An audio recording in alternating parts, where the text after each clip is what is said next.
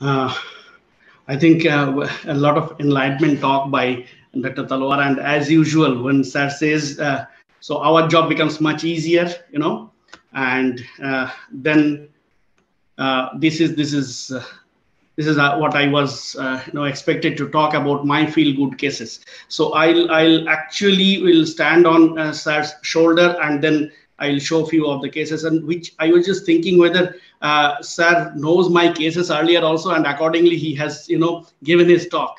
So maybe is exactly what Sir has told. I have a few cases to share with you. So whenever you have a feel good cases, before that, let me share with you a feel bad cases.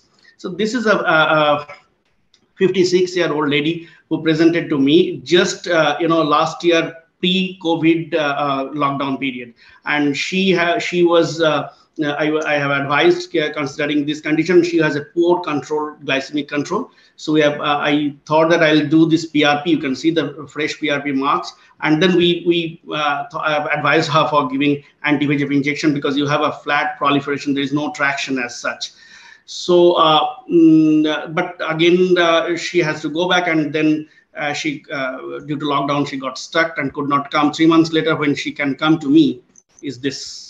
So when you have a macular traction and this kind of proliferation has progressed and had in between she had a COVID and she has a progression of this disease. So it is a total, and at this point of time, it is very difficult. Already traction retinal detachment has started. So we have added some more amount of the laser to the periphery and advised for surgery. But again, glycemic control was not good at that point of time. Could not do anything. She went back and again stuck and came back another 3 months later. This is the situation. So this time there was no other option other than going ahead for the surgery. We finished surgery, and she is having 636 vision starting from 612, 618 vision. So this is how we have over a period of time. We have, this is the gradual, progression of the disease, which actually could have prevented by combining at the initial phase. So this is how in one frame you can see how the progression of the disease has occurred.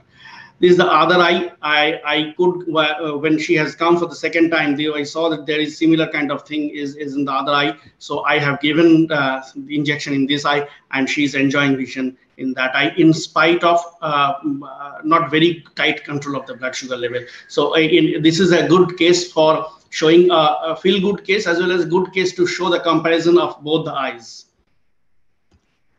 So I'll put to my case 2. This is already Pascal laser has been done in one case, and we did fluorescent angiography, and this case was showing those multiple areas of leaking, both superiorly, inferiorly. So there was a presence of significant neovascularization even after laser treatment also. So we thought that yes, there are some skip areas in between, so we can put additional laser. But before that, if we can combine with anti-VEGF, and that's what has been initiated. And then you can see there is a lot of regression of those initial phases, and then you can very precisely add up laser in these areas. So that's what we have done, and this patient was doing very well.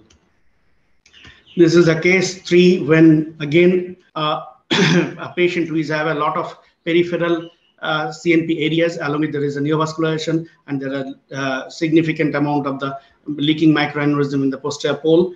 And so we have planned for the combined treatment, initially given anti-VEGF, and that this is the result after the anti-VEGF treatment, and this is what has been planned for the laser treatment. Another similar case, but here you have this patient is having PDR. Along with this patient is a patient had multiple myeloma. So I mean both combining PDR along with the diabetic retinopathy, proliferative diabetic retinopathy, and the in presence of multiple myeloma, the chance of progression of the PDR becomes very faster. And as you can see, there is a vaso-occlusive phenomenon, are very particular and very precise compared to the other diabetic areas, and they have a focal areas of CNP areas as well, and very discrete margin. So this patient combined with anti-VEGF, and then planned for taken up for the you can see significant amount of the resolution of macular edema as well. And this patient has been taken up for laser photocoagulation. So the clear-cut advantage, what sir has told earlier also, the clear-cut advantage what we get from a combined treatment is that it takes care of both PDR and DME at the same platform. So initially, if you can reduce the VEGF load significantly, that prevents worsening of the DME after PRP also. So you have you are getting significant amount of the window period by which, and anytime you can top up with anti-VEGF injection over the period of time whenever some neovascularization is appearing. And the chance of, which is one of the important part, where sometimes we do face, even after in a frank PRP, PDR cases, if you do PRP, there is a chance of vitreous hemorrhage in those kind of cases. That chance also regresses if you do give anti-VEGF injection and then start doing PRP after 2 weeks, 3 weeks later, so that the aggressive neovascularization goes down. And you get a window period, especially when the diabetic control is not very good control.